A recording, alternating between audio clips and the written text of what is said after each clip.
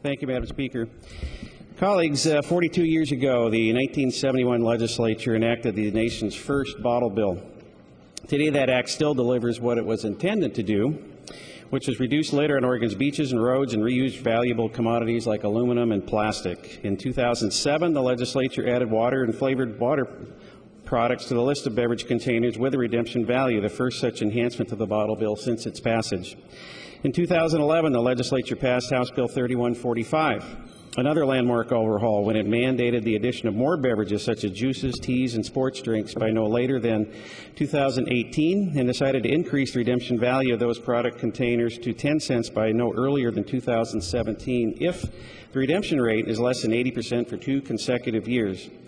To accommodate these 2 new mandates, the Northwest Grocery Association and the Oregon Beverage Recycling Cooperative have joined forces to replace grocery store redemption with freestanding container redemption centers to be located throughout the state of Oregon.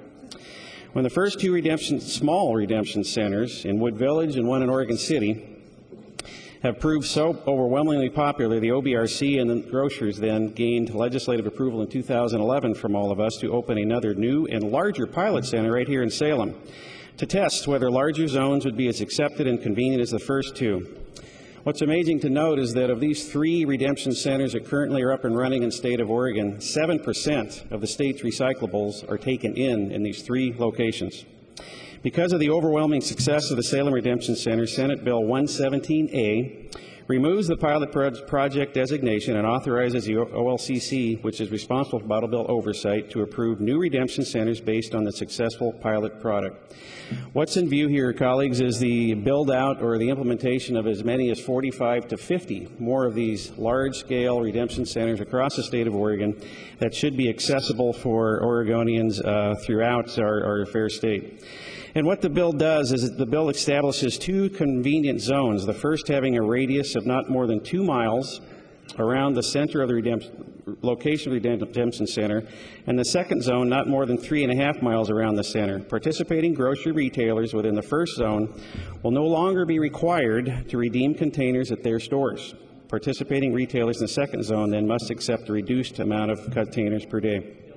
Colleagues, I don't know if you have had the experience that I've had, but if you go into your neighborhood store to take back your cans and bottles and so forth with all good intent, but sometimes you see the line that's wrapped around the block, or you see the quality or lack thereof, or let's just say not good hygiene in these locations as well, you give it a second thought sometimes, and you're deterred from doing that.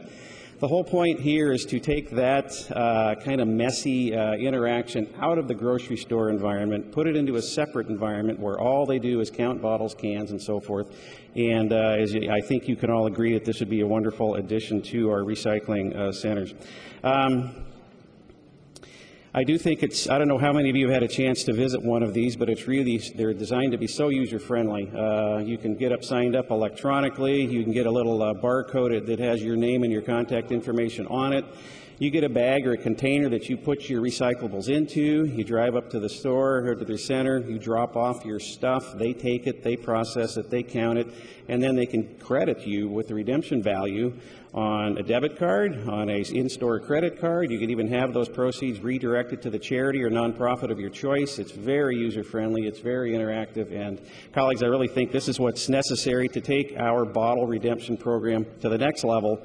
It's all completely private sector funded. This is not a government-run program. The stores are saying, we want to get this out of the stores. We're going to pay for it. We're going to make it happen. And colleagues, I would urge your support of Senate Bill 117A. Thank you, Madam Speaker.